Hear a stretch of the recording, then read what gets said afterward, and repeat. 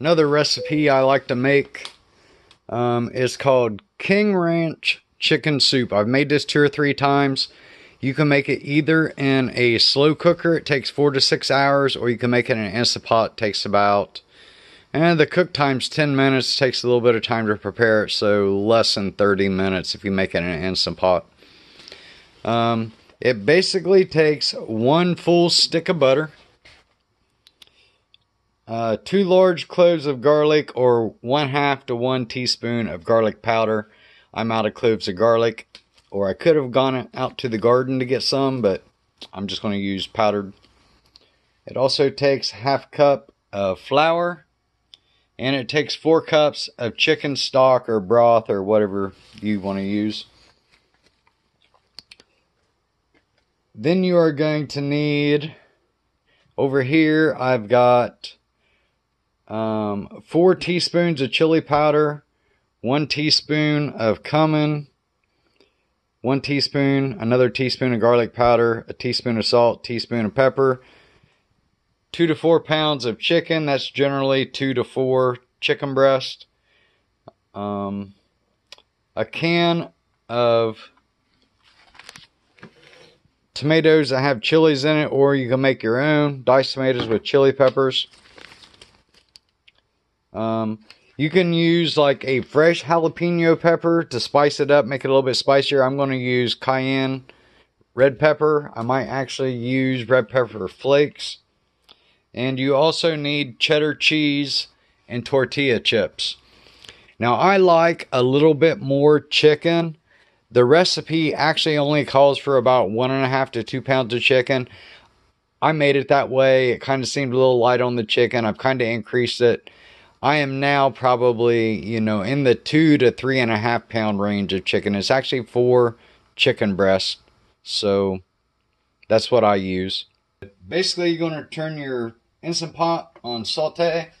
It sounds like that's something I do every time I cook. You're going to then put your butter in.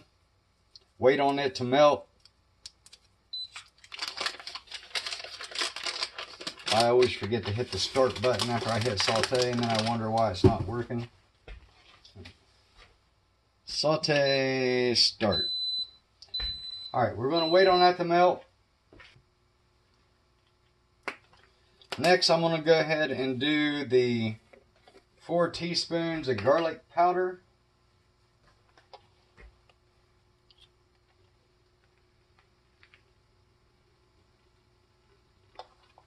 I like garlic. I think I originally said the recipe called for like 1/4 to 1/2 a teaspoon, and I'm doing 4 teaspoons. Next, we're going to stir this up, make sure it gets mixed up. This is what we look like now. Put this flour in there. So we're going to add the flour. After I shut off the Instant Pot, I'm going to get that mixed up. It's going to form a really thick paste.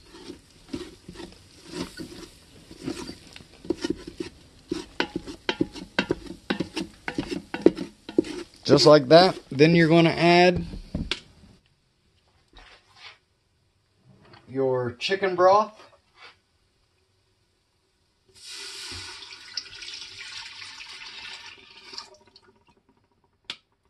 And you're going to mix this up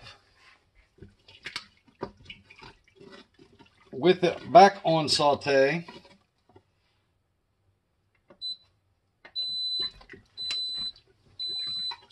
until it all integrates. So after a few minutes, what's going to happen is with this on saute, this will start to thicken up like a sauce. Usually what I do as soon as I see it starting to boil is when I shut it off. Starting to see bubbles now. So I'm going to give this a stir and shut this off, and then I'll show you what we do next. Is you're going to add your 4 teaspoons of chili powder.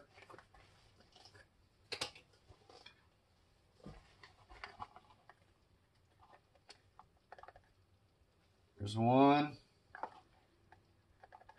2, 3, 4. Then you're going to do 1 teaspoon of ground cumin.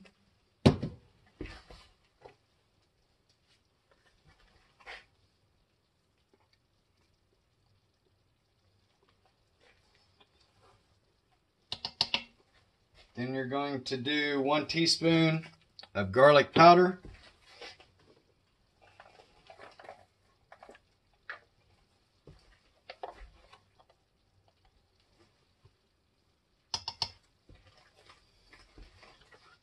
One teaspoon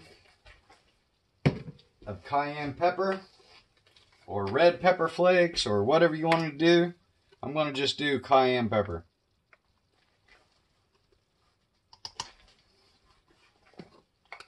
1 teaspoon of salt, 1 teaspoon of pepper. I just estimated that teaspoon, which is what I usually do.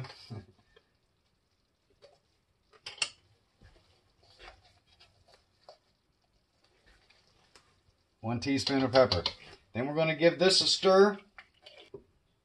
Make sure this is all stirred up pretty good.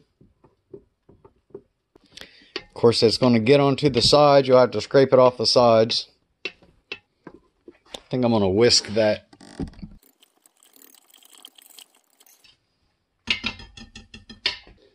So I just took and whisked it because basically everything was kind of in there, not breaking up too well, where my sauce got a little too thick.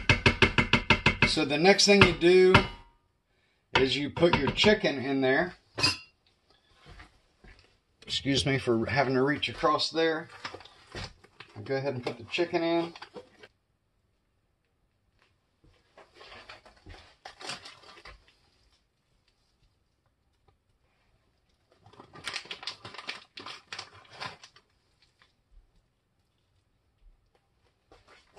And let me show you what this looks like. So I just stuck the chicken in there. Alright, so next you're going to take your can of diced tomatoes with chili in it. And you're going to just kind of like sprinkle it in there. Try to get it on top of the chicken. Don't have to be exact. Kind of what I did. Next you're going to put the lid on. Pressure cook 10 minutes.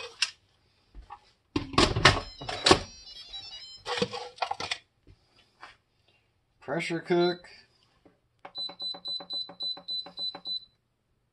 10 minutes. Alright. So the cheddar and the tortilla chips sit tight. We're going to use those in a minute. When the timer actually stops on the Instant Pot, wait till it says it'll be LO10. I still have 7 more minutes. Don't get in a hurry to release the pressure or the chicken will be tough. Just to go ahead and show you, I am past the 10-minute mark now. So the next thing we're going to do, we're going to take the top off, do the pressure release. I'm going to leave it on keep warm, so I'm not going to hit cancel. Now the next thing you're going to do is you've got to pull the chicken out. And I've got a cutting board set over here. So you're going to pull the chicken out, put it on a cutting board.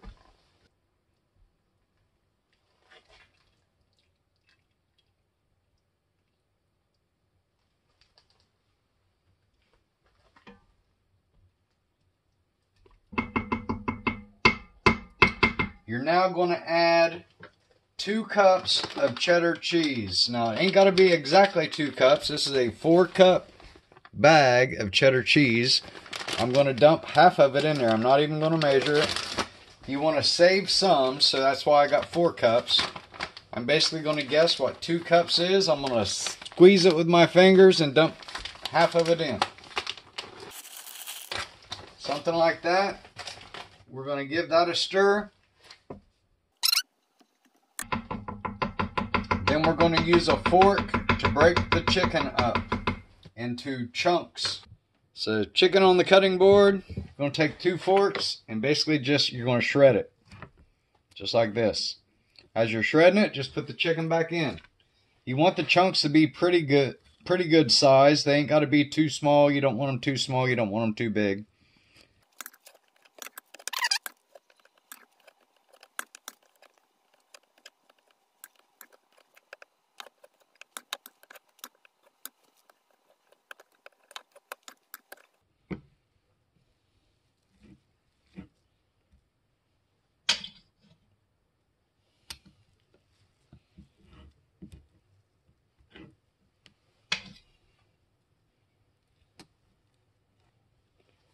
Alright, so what you want to do to serve this, you're going to take tortilla chips now and put in the bottom of your bowl.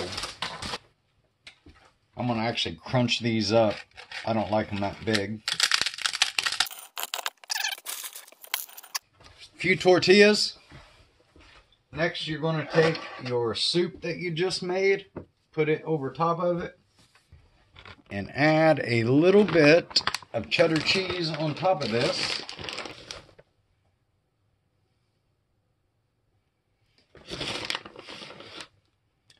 And then you could also go ahead and garnish it with cilantro or something like that. So there you go.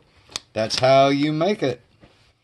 And I appreciate you watching. As always, if you're not subscribed, go ahead and hit the subscribe button. Hit the like button if you like this video. As always, God bless you. God bless your families. God bless your homesteads. Thank you.